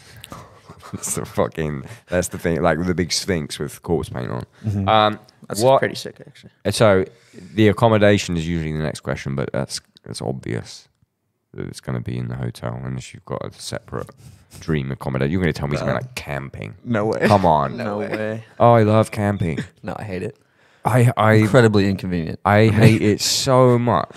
Dude, you don't like Camper? mosquitoes I'm too when bougie, you man. sleep, dude? I'm too bougie. Don't you love sleeping on rocks and have mosquitoes visit you? I hate it so much. And the other thing is, it's like being on tour is essentially camping. Yeah, no, Like, exactly. It's so camping. I want a fucking 75-inch TV in my PS5, dog. I'm sorry. I'm sorry, Do you Adam. find this is like a segue from the festival? That's why it exists. Like, do you find when you come home from tour, like people trying to get you to do anything? I'm so bad. Oh my God. Everyone's like, "Oh, you want to come out tonight?" I'm like, "No, I've just been out for 3 months. Yeah, exactly. I want to sit there and watch that." Yeah, straight up. That's all I want to do. I do nothing when I'm Yeah, home. it's better, especially like the day I got back from like I did like 13 weeks of touring in a row, I think it was. And Reclaim His Romans was in the area. Andy texts me and he's like, "Are you gonna come out tonight?" And it's like an hour and a half. I'm like, fuck. I love Andy so much. He does like most of our shirt designs. But like, really? I was just, yeah. But I was like, I just was on tour for 13 weeks. I don't have anything else going on tonight. But I can't bring myself to At least I he feel would like get I it, though. I feel like I shouldn't. But yeah, other than that, like I love like seeing friends as they pass through and coming through, and I like work with a bunch of bands with production. So I feel like no one ever makes me do stuff. Maybe my fiance every once in a while, but like I'm always down to do stuff with her. It's I need to be made to do anything. Yeah, it's like, oh, well, no one made you do this podcast, right? no, but this is like, this is in my fucking house. No, but Yeah. I'm coming to your show, right? And Yeah. that is a fucking, I don't do that. Yeah. Sometimes Yeah. people come to the podcast, "Are you coming to the show tonight?" And I go, Yeah. Yeah. Last night I had Malevolence here, and they played with Trivium, and it's literally, you could throw a fucking stone at the venue from here. So I was like, okay, I'll go. Yeah. Yeah. And it was sick. It's just, I don't know what it is. Part of me's like, I get like, oh, just standing up at a show. No, if I don't get like the access pass, I was like, Yeah. I have turned around, and I'll admit this now on the podcast, right? I've never admitted this on the podcast. So I had Andrew Hurley from Fall Out Boy on the podcast, and he doesn't know this. This is an admission. So they're playing with Green Day and Weezer. sick. Damn. And it's like, it's close. It's not really close, but it's close. So we do the podcast. It's amazing. Lovely guy. Never met him before. It was a really nice podcast. He had a lot of fun on the Dream Festival. He's a D&D player. So it was like, he got really into the roles. Mm-hmm. And then I'm dropping him off, and he's like, "Oh, you should come to the show. Like, I'll get you AAA, and we can hang out or whatever." And I was like, "You know what? I will." Like, I wasn't going to ask or whatever. You know what? I will. And in my head, the diva in me is like, AAA is fucking Green Day, is fucking Weezer, is Fall Out Boy. Good for the podcast. If I do meet anyone, Right. definitely got some sweet tequila backstage. Like, not going to be a rider spider, but Right. whatever. Turn up. And it's like a festival because it's fucking Green Day and Fall Out Boy and Weezer, obviously. It's a huge fucking thing. So Yeah. I do accreditation. And they give me a ticket. And I go, "Oh, is there supposed to be a pass there?" And they were like, "No pass." And I was like, "Okay." And I just walked home. Yeah, yeah. Me and our merch guy for this tour. The day our flight landed, there was Architects North Lane playing in Frankfurt, and we go to that show. Same thing. It wasn't North Lane's tour, so they couldn't get the AA pass or whatever. So I just go for an hour, watch 2 songs from North Lane, like 6 songs from Architects. I'm like, all right, well, I've been standing for an hour. It's the standing. Yeah, I hate standing. Once I hit like to 30, sit. dude, like my back has always been bad because I just played drums too long. But dude, it's 1 hour standing. I'm like, all right. People are going to be like, you're so lucky. It's like, My No, dude, no, my I'm not. sciatica, dude, fucking like no joke, like especially in the cold. If I'm standing even in the cold for like an hour and a half, 2 hours, I have to lay down because my sciatica is like, oh, finally, there's something wrong with you. yeah, Oh, I can play the drums at 2 years old with no food and I'm high. But no, it's not like being a diva. It's just fucking. No, I've always hated standing. I'm used to it. Do you know what? I went to go see Meshuggah with the man from Slipknot, and we got there, and he had his own dressing room. what? He wasn't on the tour. We were just going to the thing, and they gave him his own little room and his own little rider. I was like, that's what I want. Yeah. I mean, And it's not because I don't like the music. It's because I want to sit down. I went to see Radiohead, right? My favorite fucking band of all time. really? And it was in a 3,000 cap venue, which they do not play. It was in the Roundhouse, London. And my friend was getting me the ticket because he worked for their merch company. And he was like, "Oh, what? Do you want seated or standing?" And the kid in me activated and went, "Oh, standing, obviously, like you did when you were a kid." And I got there, and my back hurts. And I was like, this is the worst. Oh, it's my favorite band of all time. This is the worst show I've ever been to. I feel that so hard, dude. All right, let me get back on track. We are in Oslo in a casino style. Do you gamble, or is it just the aesthetic? Just the aesthetic. I've never gambled. Yeah, the vibe is cool. Yeah. Nothing crazy, at least. I mean, okay, so foodie, you obviously don't give a goddamn fuck. What's catering? Any fucking cuisine you want on earth. Yeah, I mean, so you know what I'm like a huge sucker for? It's called a coconut shrimp roll. It's like shrimp tempura in deep fried coconut flakes sprinkled with sweet chili sauce.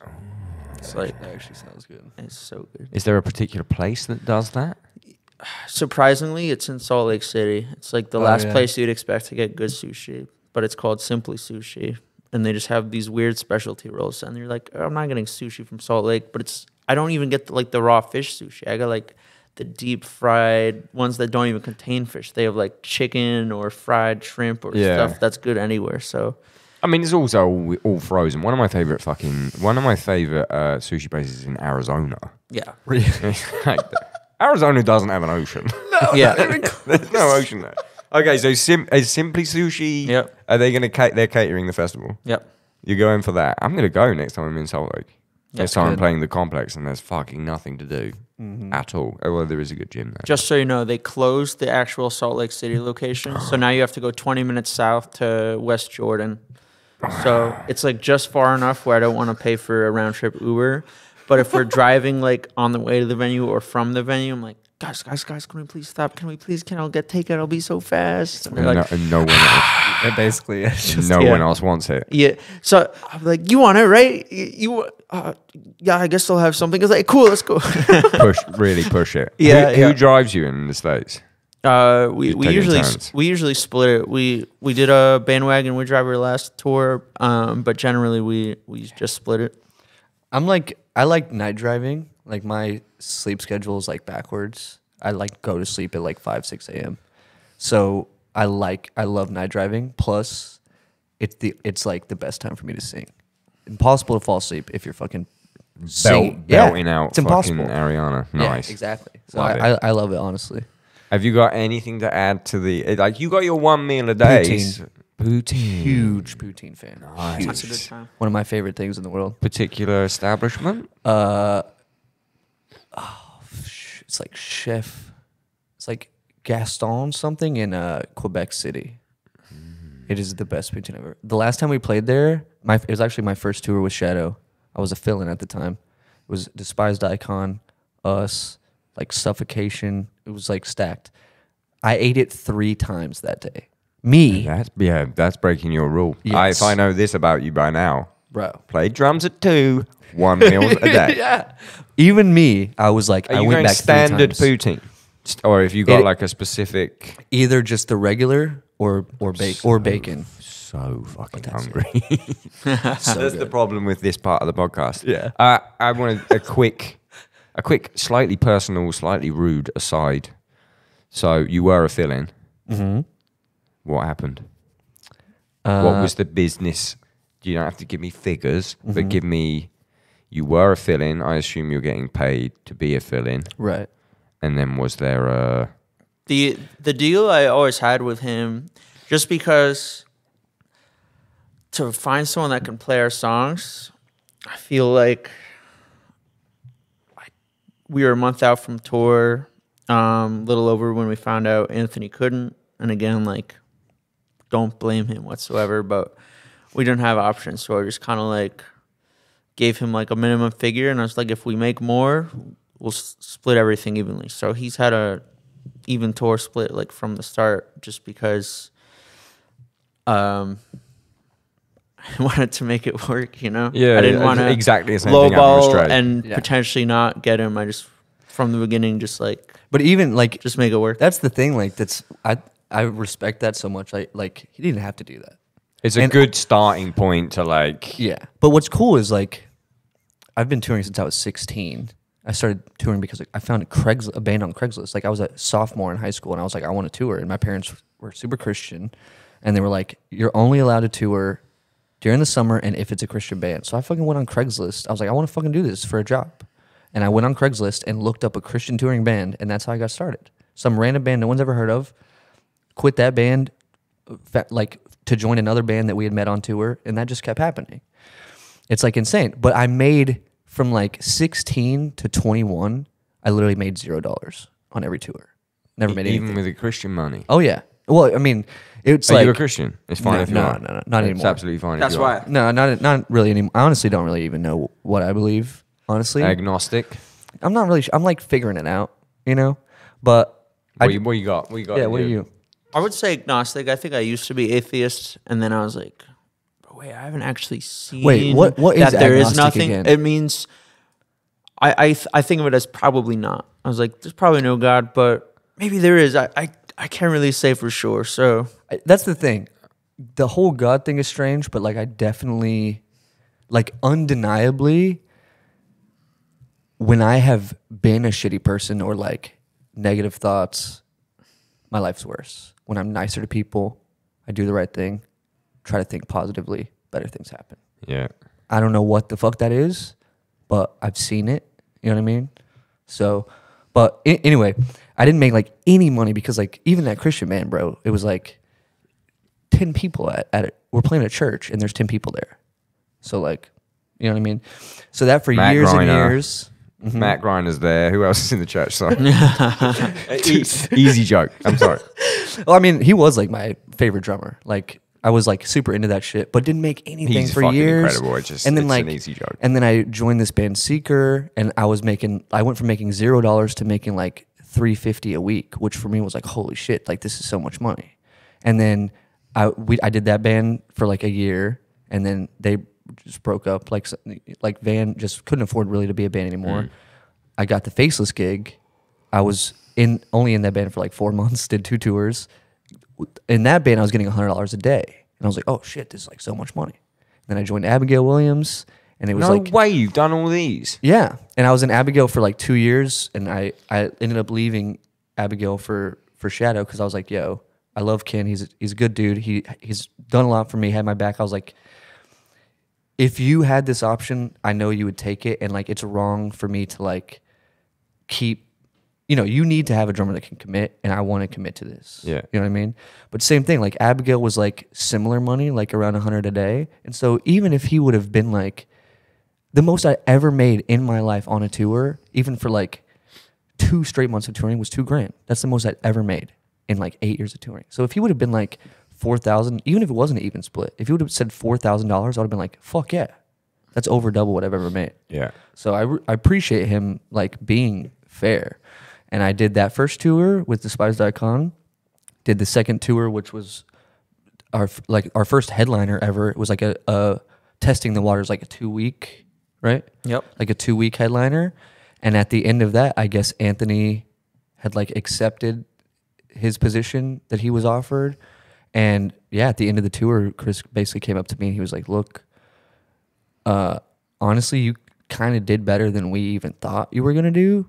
And like, if you want this position, it's yours. Like, record the next album, be an official part, and explain like the business to me." And I mean, I literally cried. I don't know if you remember that, but I was like, it's a dream come true. Like I was already a fan of this band before, so it worked out so sick, dude. And I gotta say, it's cool that is what you're doing, and it's the split, and it's cool that you started on that because I hear so much shit. And it's always the fucking death metal bands, right? And it's always the bands with the drummer has the hardest job. Yeah, man. Categorically, the drummer has the hardest fucking job. And I hear of all these fucking...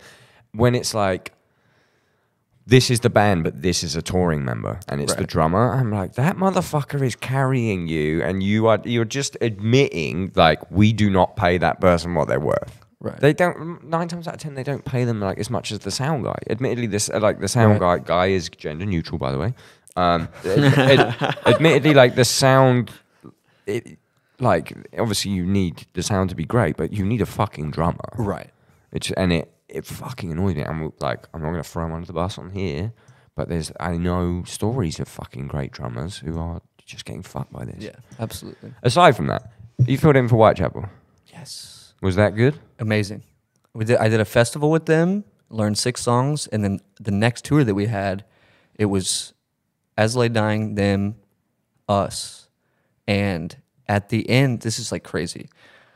So the drummer that was playing for Whitechapel is the actual drummer of Enterprise Earth. Okay. They got a revolving door situation happening. Yeah. So at like 4 days into the tour, he comes up to me and he's like, "Yo, I know you just did that fest with Whitechapel, so you know those 6 songs. We're playing those 6 songs plus 3 more." He's like, "Enterprise has some headlining shows that it's either you learn 3 Whitechapel songs or I have to teach a drummer 13, like a headliner set for Enterprise." And Enterprise shit's hard as fuck too, man. It's crazy. So he was like, "Can you do this for me?" And I was like, "I would fucking love to." So basically he just told me that, and I learned, over the next like 2 weeks or whatever, I learned the last 3 songs that I needed to learn. And the last 4 shows of that tour, I pulled double duty. Like I played Shadow Set, waited, like left my kid up there, drank water, drank more energy, probably smoked a decent amount of weed, and then came back and ripped the Whitechapel set Psycho. for the last 4 shows. And then I'm not gonna lie to you. Yeah, I'm not gonna lie to you. I feel I could have played a 3rd set. You are for sure. I wish I was you. I actually did this. This is so stupid, but I just wanted to like prove something to, I don't know if it was to myself or what. There's one show I played where I played a local show in Dallas. I was the only drummer on the show. I had 5 of my bands. I was the only drummer. I played 5 sets in a row just to prove that I could fucking do it. All death metal. Yeah. Insane. Yeah. And then a couple months later, I felt bad and I was like, well, I guess I should probably let one drummer on it. So I had an opening drummer and then did 4 sets. Jesus Christ. Just to like, I don't even know why, but just like to say that I could, like to prove it to myself that I could do it. So stupid. Sorry to go back to the Christian thing and not even the fucking Dream Festival shit. Funny. But like, what did your parents think? Because obviously the overarching theme of fucking metal is like, especially blasty metal, is fucking at least perceived to be Satan and heavy shit. Right. You get in trouble? You get grounded? Well, that's the thing. Like I really don't think they understood until this happened. Like, it just seemed like this dream that like I really wasn't making much money, and honestly, my parents were pushing me. Like, they're like, "Yo, you might need to like get a normal job." You know what I mean? When did this happen? My first tour with them was September, October of 2019. So you'd have been 27. Yep. That's about the same age that I actually, quote unquote, made it, or just, like, oh, it's a job now. Yes. People don't realize, like, there are outliers and there's a lot of like young bands that are fucking killing it. But like, you just need to keep fucking going. Yeah. You just need to keep going, especially like as a drummer with a million bands. Yeah. And then eventually You find the one that's perfect and you do that. And like, and then he's inspired me a lot because, I mean, dude, he does 7 things. He's got like his own studio. He does so much stuff. And it's just inspiring. It's like... Plug your studio. What's your studio called? Yeah. I just call it Chris Wiseman Recordings. It's just... I thought about like giving it a name, like a name that wasn't my name, but it's just kind of like I'm associated as like guitarist of these bands already. Like people know me from that, so why not just keep my name in it? That's kind of my thought. That's what keeps you busy off tour. Yes. It's just it's inspiring to me. Like, you see all these, when I was growing up, I'd see all these dudes that said they wanted to do this, but what they were showing was not, they didn't really want to do it. Yeah. And I meet him, and this dude's like doing whatever it takes to have the life that he wants strictly with music. And I'm like, yo, that's fucking sick. So it's inspiring me now. Like, same shit. Like, I'm gonna get a website, I do live drum session work. I do program drum session work, drum lessons. I'm going to eventually have merch, solo project where I sing. Like, I want to be a smart business person, but still all music. You know what I mean? It's mad inspiring. It can be done. It can be done. You just need to keep fucking going. Yeah, bro. You got to want it enough. That's While it. you're there, go to www.thedownbeat.at and buy a fucking t-shirt and go to the Get that Patreon. sick fucking logo. Go to the Patreon and give me £1. Just £1 can make me feed myself. And in fact, the Patreon pays for shit. Like, in a minute, we're going to go to Nando's and I'm going to fucking pay for it. on the Downbeat card that the Patreon pays for. Anyway, thanks. Dream Festival, back. We're back.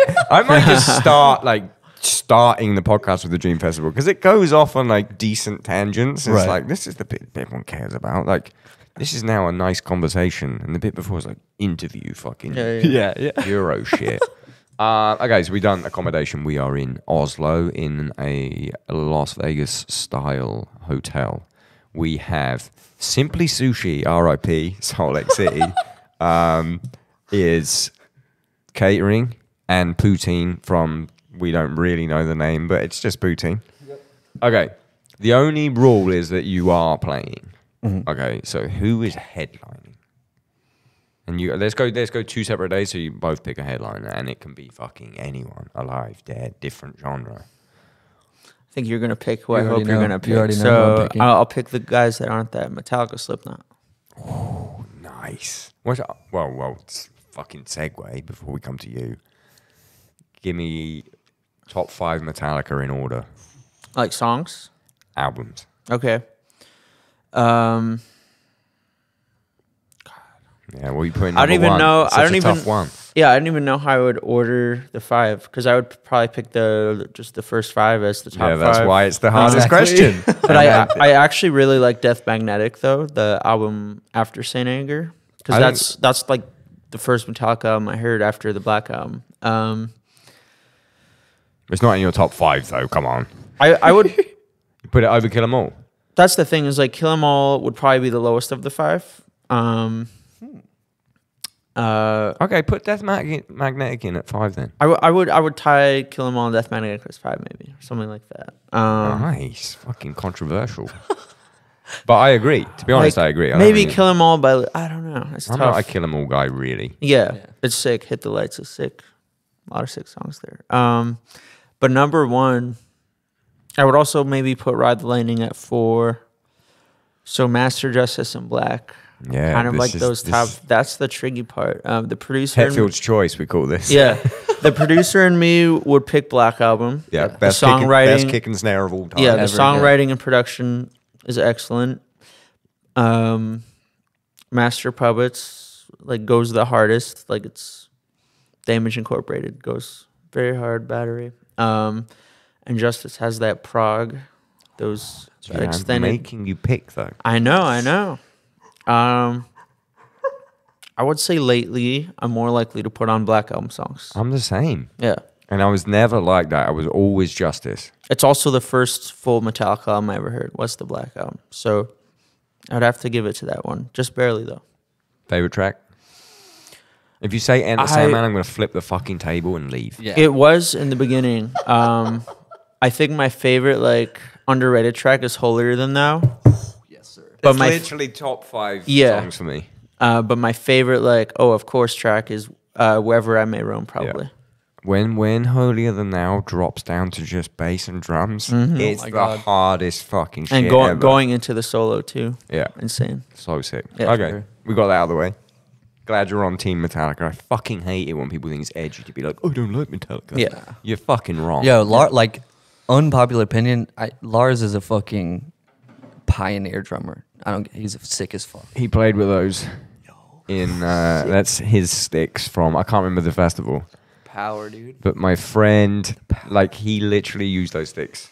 My friend Ben from Royal Blood was wearing a Lars Ulrich t-shirt that I made at the festival. They played together. Got a photo. Lars's wife asked for 5 of the t-shirts. So I can only imagine somewhere, I sent her them, somewhere there is a photo of Family Ulrich in Downbeat shit, and I need the fucking photo. So epic. 1 or 2 headliners. You can have 2. He had 2. We got 2 days. Justin Bieber, Ariana Grande, bro.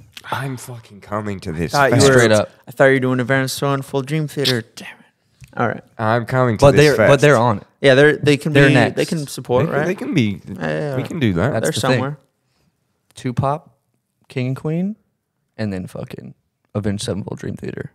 I love it. Huge. What's the backstage situation? Like accommodations, rider type. You can give me some rider. You can also give me just is there any particular festival you've been to, or just what's your? In a dream world, before you play a set, where are you? Where are you hanging out? Doesn't need to be in the realms of possibility. All right, for me, there would literally be just a weed room, Nice. straight up, Perfect. with mushrooms as well. What constitutes a weed room? It's literally a weed dispensary, but you don't pay for anything. Nice. Free weed room. Yeah. Love it. Whatever you want, you fucking take it, and we'll fucking eat it. And what are you hoping that they have? Have you got like a specific, like, if I don't know, you guys call it like, oh, Burberry smash cake fucking dog. Honestly, it's all bullshit now. You could fucking say any name, and somebody will be like, oh, it's crazy. You make it up. 6 foot bong. A 6 foot bong. 6 foot bong. Or is that a name for something, or you mean literally? No, a as literal 6 6 foot bong. The first time I ever smoked out of a bong, it was a 6 foot bong named Satan. Nice. And I remember ripping it and going into the bathroom and looking in the mirror, and I was just drooling. And that was like still, I think, the highest I've ever been. So that, a pin, because when in this, a cartridge, Yeah. like in the States, dude, on stage, I'm ripping a pin and Crazy. and like nicotine in between songs. Digital spliff. Yes, sir. Nice. Yeah, straight Love up. it. Exactly. Fuck yeah. What about you? I mean, it'd be like, you know, that wedding banquet situation back there. All the waiters with the cocktail trays. Love like, it. oh, coconut shrimp roll for you, I sir. It's love like, it. Yes. Don't mind if I do. Love it. Little of that. They have the crab rangoon roll. Oh, The, and it's the all, Baja chicken roll. and it's all just like, we got like, so, like, You got the trays. James Hetfield's there. He's like, Ah. oh, what's up, Chris? Love the new album. I'm like, wow, thanks, James. You know. Corey Taylor is like, dude, good to see you. You know, Nice. just kidding. they- it could happen. It's the Dream Festival. Exactly. Yeah. Avenged Sevenfold set Yeah. is a hologram of the Rev on drums, though. Nice. We've had a couple of holograms in this Dream It's Festival. the only way. Who is it? Brooks Wackerman plays for them now. Yeah. Sounds right. There he is. Yeah. Legend. Great drummer. But the Rev, I would not be here right now if it was not for the Rev. Like he was my favorite drummer. Yeah, he Period. was sick. And you know, I like got emotional the other day because some kid was like, "Do you like the Rev?" And I was like, "Yeah." And he was like, "I hear it, and you're playing." And I was like, "Damn." Like for real, like that really meant a lot to me because like it like crushed. Like the day that he died, dude, I was like, I didn't even know what to do. I watched with the myself. memorial video like 4 times within a week. Yeah, Yeah, it like was pretty fucking life changing drummer, dude. Also like like drummer doing vocals, Aaron Gillespie too. Yeah. One of my big like, dude, it's like insane, bro. Do you know Aaron? Under Oath would be on it. I have met him 3 separate times, but I feel bad because I can't judge a person because you know how it is on tour, and if you are not in the right state of mind, you don't know who's coming up to you. I've tried to meet him 3 times, and all 3 times it's just not. He's just not having it. Really? Yeah. He was so nice to me on tour. And I've heard that, and I've checked out the podcast. He seems like such a great guy. I would really like a chance to like get to meet him and like punish him a bit without punishing, yeah. right. Yeah, Yeah. he's the fucking man. Okay, so Under Oath are on it as well. I was going to say, okay, so now we need to go. So we've got Metallica, Slipknot, Bieber, Grande, Avenged Sevenfold, Dream Theater. Who's on drums for Dream Theater? Mike Portnoy. Thank fucking The king. God. Obviously, I know you're probably going to agree with this. Obviously, if you talk about in terms of like technical skill, yeah, the other Mike is like technically better because he can do all this stuff. But you talk about a drum part writing And like and inspiring the people. spirit of Yeah. Mike And Portnoy the right left was foot. bro, The right left foot feel. the guy wouldn't be here. 2 over 2, 4 over 2 all day. It's Yeah. all, He followed me on He was Instagram the guy. recently, and it was just like, fucking sick. And I like messaged him immediately, and I was like, "You want to come on the podcast?" He was like, "I don't do podcasts, but I like your shit." And I was like, "Oh, that's really nice." I would have shit my pants. It was cool as fuck. Legendary. Okay. What? So we need like a smaller stage. I need either what you're listening to now, or like a smaller band you think needs more attention. It's just like that movement of Architects, Northlane, Silent Planet, Void of Vision's doing some good shit. Let's go with it. Yeah, Thornhill's doing some good shit. because North Island Architects don't need the plug here. Everyone don't, knows who they yeah. are. Really like Void of Vision sleep are fucking token right sick. now. Yeah. dude. Invent, animate. They don't need their help either. Nah, they're they're blowing up. fucking. Yeah, they're blowing up. What do you think of it's the second podcast in a row I've talked about this? What do you think about the new song? From Honestly, Sleep Token. I really haven't jammed it that much. It has a funk section Really? at the end. I followed the drummer yesterday. yeah, I need to do a little more research on them, but I have like heard the full length once or twice. But It's I not like my it. shit. It's not my shit, but like I like can it whenever I appreciate hear it. Yeah. Void of Vision's got that cool like fucking sexy goth thing going on, which I like. There's a funny thing that actually you'll both enjoy, which it might be out by the time this episode's out, so it doesn't matter. There is a Downbeat Void of Vision thing happening. Ooh, sick. If you look there, pull that vinyl towards. guy? Yeah, you can pull that out. So that is like Stray did a version of our album, that's obviously my dog that you met earlier, with the guy Koki Greenway that does the. He's done some of our shirts. He's yeah, great. I think I noticed that. He's great.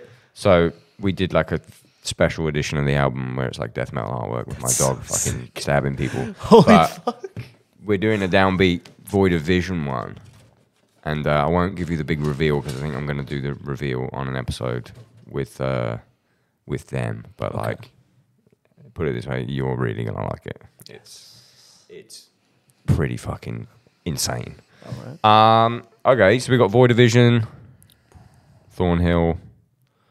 You got any little smaller bands? So that's the I'm not exaggerating. Like I just listened to like Justin Pop. Bieber and Ariana Grande and shit. Like I listen to what I like. I honestly very rarely listen to new music. What do you know Jesse from Thy Art? Yeah, Beeler, Yeah. unbelievable. So Jesus. do you remember when he used to do videos of him just like blasting over like fucking pop songs? You ever do that? Yeah, actually, I have like, I need to get back into this, but like 3 years ago when I got drum mics, I did a Barney blast beat video, Reading Rainbow, Recess. You need to do Bieber and Ariana Grande because Yeah. that's what I do on Twitch. Is I play to Bieber and Ariana Grande and fucking Doja Cat and shit like that. Yeah, And like then a metal. sometimes it'll be like a honestly a just whatever. gospel chop version or a metal version would be like sick as fuck. Get on it. I'm fucking hungry and we're running out of time. What's the after party? Can't wait for people to leave comments like, you're always fucking hungry. I do these at the same Yeah. time every day. Ice cream sundae bar. Giant pool, Gentlemen? Yeah, giant pool. with a weed bar that you can walk up to in the pool. Nice. And hit the 6 foot bomb. Exactly. There you go. Does it use the pool water as some sort of... Well, there's just like a fucking hot tub, which is a bomb. Way smarter. Yep. All right. No rules. What's your ice cream? What's your ice cream situation? Oh my god, dude. You know what's good is not the hot fudge, not the caramel, but the peanut butter sauce. We love it so much. Me and Tom, our guitarist, we literally just call it PBS. Yeah. And if we're going anywhere, it's like we'll say to the member of staff, assuming that they know and they don't. You guys got PBS? Yeah. And every time they go, what?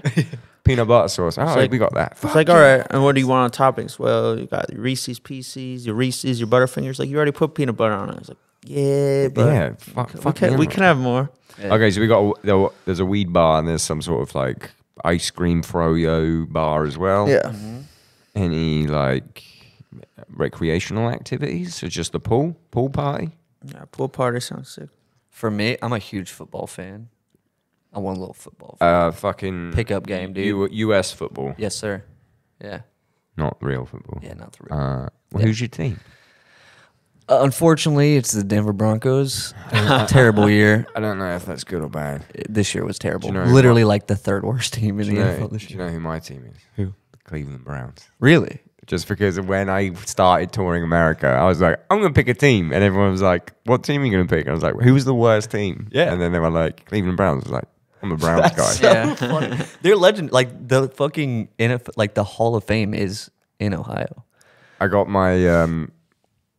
Do you like other sports or just Basketball, baseball. who's your basketball team? Probably has to be the Mavericks because I just grew up with them my whole life. Who's your baseball team? Astros. You haven't got an ice hockey team? Not really. Like, never really got into. I don't understand the rules. I picked all of mine based on just dumb shit. I picked Nashville Predators for ice hockey because at that point I thought the Tennessee flag was the Whitechapel logo. Dude, literally same. When I filled in for them on that festival, no joke, we were driving around and I was like, every car had the fucking thing, and I was talking to the sound guy. I was like, yo, your logo's on every car, and he's like, dude, that's the Tennessee flag. Yeah. And I was like, oh, Yeah, you're as dumb as me. That's what I thought. So that's why they're my team. And then the Rockies is my baseball team. Because 2-in-1, the hats had CR, which is obviously my initials, but then they had a Reynolds on the team as well. I was like, okay, this is my team. purple's sick. And It's my favorite then color. I don't really have a basketball team. A 90s Chicago Bulls. Ooh, yeah, the best. Any sports teams? No, not a single one. It's always the geniuses, always the genius writers. Computer guy. Yeah. Yeah. Got too much time. Yeah. I'm writing fucking symphonic Yeah. blackened metal. Like, here. that's the thing. I'm catching up on NFL stats, and he's just like, I just wrote like the sickest song. I'm like, oh fuck. Yeah. All right, before we end it, what genre do you put Shadow of Intent into? I like to think metal, you know. Yeah, come on, you're gonna need to narrow it down. What one annoys you that's most? that's the thing is, do we? For the purposes of this conversation, yes. I agree with you. Yeah. But what's going to annoy you the most if it's on a flyer, and what's going to annoy you the least, but narrowing it down a bit? Because you know they love symphonic. I know. What? Symphonic is probably an important word. Symphonic what, though? Death metal? Wait, I wrote something on my Instagram. Let me. Deathcore? I just like picked like 5 different adjectives. Let's see.